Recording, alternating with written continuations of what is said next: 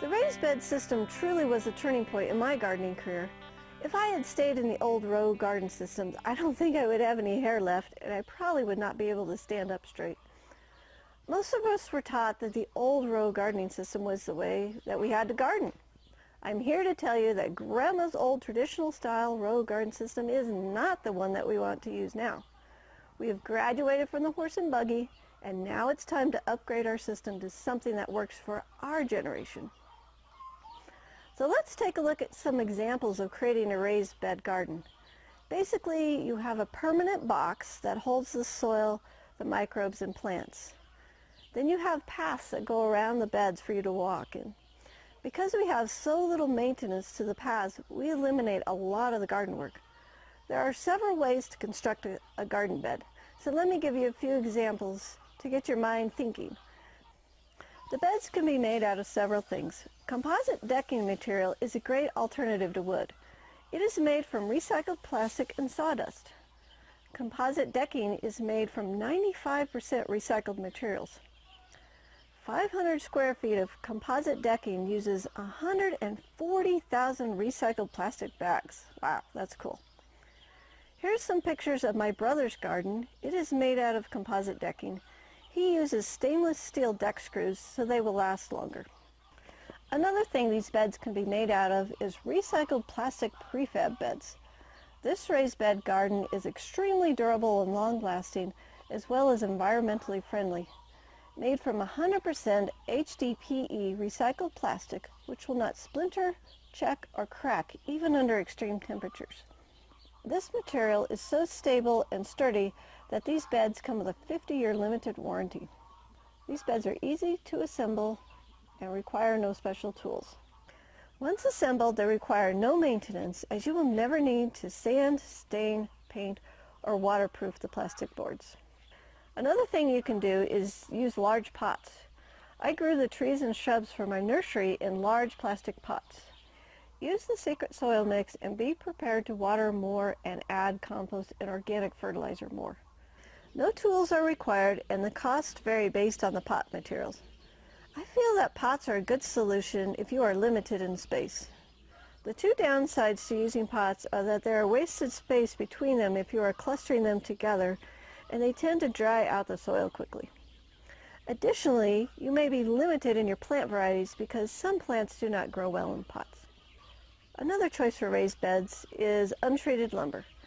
And this is fine for a few years, and then I find that the wood rots. If you make the garden out of treated wood, you will be exposing yourself to arsenic and other chemicals put in the wood to keep the bugs from eating it. So make sure the wood you use is untreated. The best material is redwood or cedar. You will need a power saw to cut the wood and screws to assemble it. So please note that railroad ties are not recommended because you can expose your food to chemicals and poisons. So my favorite building material is cinder blocks. I do all my intensive raised beds with cinder blocks. First off, I can build them by myself without any tools. I can stack them 2 blocks high and have a 16-inch bench to sit and garden. If I need to move my garden, it is possible to unstack them and move them to a new location.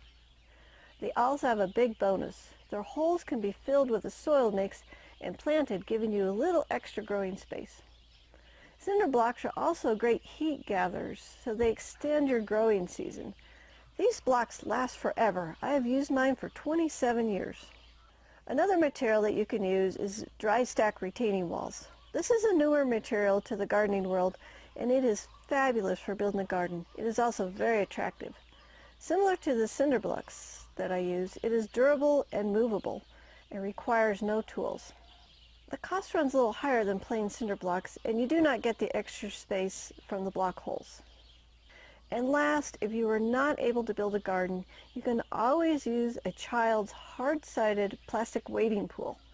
Although they only last a few years outside, these take minutes to install instead of hours, so you just need to cut a few holes in the bottom to allow the water to drain. All the intensive raised beds that I work with are constructed on top of the ground. You can build an intensive raised bed on any smooth surface. You can put it on top of your existing garden, on top of the lawn, on the driveway, even on top of the roof if you have enough support. You can be creative with your building materials when choosing what to make your beds out of, but consider the durability. You don't want to be rebuilding your beds in a few years just to save a few dollars now. Now that we have established a gardening structure, let's dive into the 4 principles of our intensive raised bed gardening system so you can understand the basis behind our method. The first principle of our gardening system is soil. We covered the soil in the second video. We learned that our plants and microbes thrive in sandy loam soil with lots of organic matter. And 99% of us know that this is not the soil that our homes came with. So instead of wasting our time trying to fix the soil in our yards, it is way easier just to start fresh with the proper soil mix. By using the proper soil, we now have eliminated most of the gardening problems such as weeds, poor production, infestations of bugs, and diseases. So principle number 2 is the microbes. This system relies on tried and true groundwork of all organic gardening. Feed the microbes so they take care of the plants. Microbes thrive in gardens that are in raised beds with the proper soil in them. The microbes will break down the compost and minerals that you give them, and the microbes love to grow in the garden beds that have not been compacted or tilled. So principle number 3 is organics. Stay organic all the time. There is never a time when you need any chemicals to grow nutrient-dense foods. Being organic protects your health and the health of the plants and the microbes. Principle number 4, your planting style. The key to high productivity of the abundance gardening system is that it takes advantage of the entire surface of each bed to grow plants rather than leaving space between rows. The result is even more yield without adding more garden space. In addition to succession planting, we also will grow vertically. Vertical gardening uses the air space above the garden bed. Combined with the raised bed, the potential for dramatically increasing production with the vertical growing is enormous. Plants grown vertically can be planted close together and produce more in the rich, friable soil of a properly managed raised bed. Because each vertical plant uses only a few inches of soil surface, there remains a lot of room for low-growing vegetable plants. We also predetermine how much of each crop we want so we don't grow too much or have the entire crop ripen at once. Want access to more videos like this? Click the link in the description below this video to join the High Performance Garden community for free.